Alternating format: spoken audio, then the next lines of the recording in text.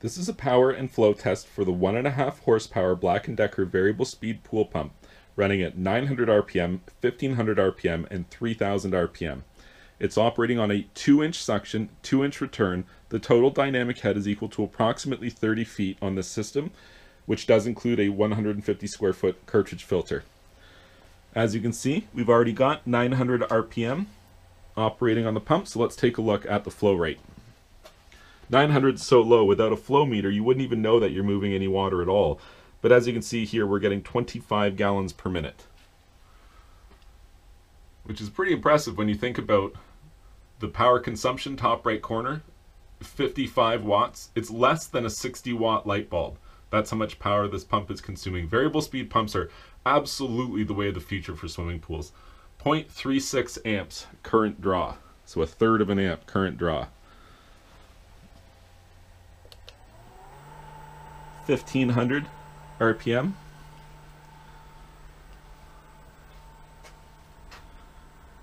Remember, every swimming pool system is unique. Your pool will have unique values for these RPMs, but this gives you a relative bearing, a point for comparison. 39 gallons per minute, 167 watts power consumption, still under an amp, only 3/4 of an amp, 0.76 amps current draw. And now 3000 RPM.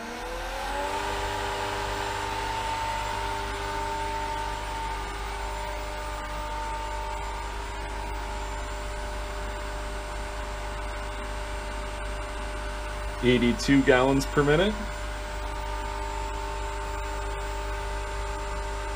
1.04 kilowatts or 1040 watts of power consumption, 4.42 amps current draw.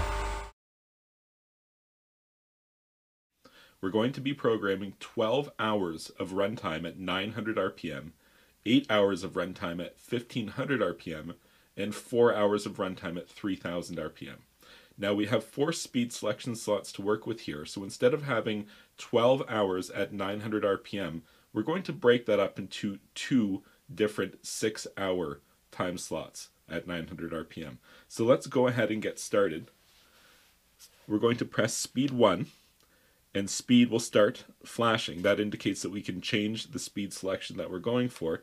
So let's go ahead and dial this down to 900 RPM. We press speed 1 again, and now it's going to go to time, and it's asking us what time of day do we want this program to start. I'm going to start this at 6 o'clock a.m. There we go, 6 o'clock a.m. Press speed 1 again. Now it's asking for the duration. What is the duration of this schedule that's going to start at 6 o'clock a.m.? As I mentioned, we're going to go with two 6-hour increments running at 900 RPM. So we'll just go ahead and set this for 6 hours.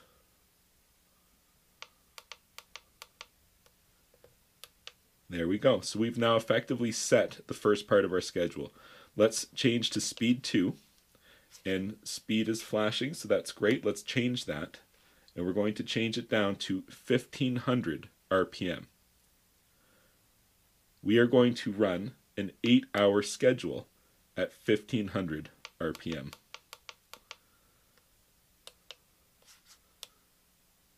This is the duration now that we're setting. Was 5 hours, 6 hours, 7 hours, and there we go, 8 hours. So that's now 8 hours at 1500 RPM. And then what I want to do is I want to go back and do that other 6-hour increment at 900 RPM. Press it again. Now it's asking me for the duration. I want to set 6 hours as the duration.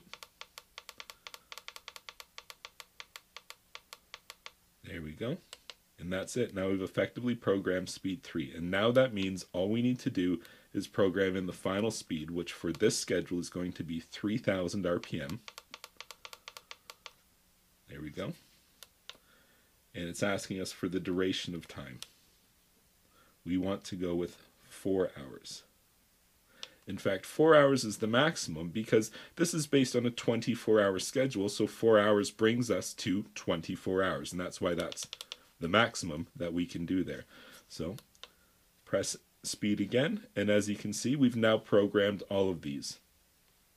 We are in the schedule already, so as we program that, that's real time. Those are already done. All we need to do now, press the start button, and that's it. We initiate the 24-hour schedule that we just programmed.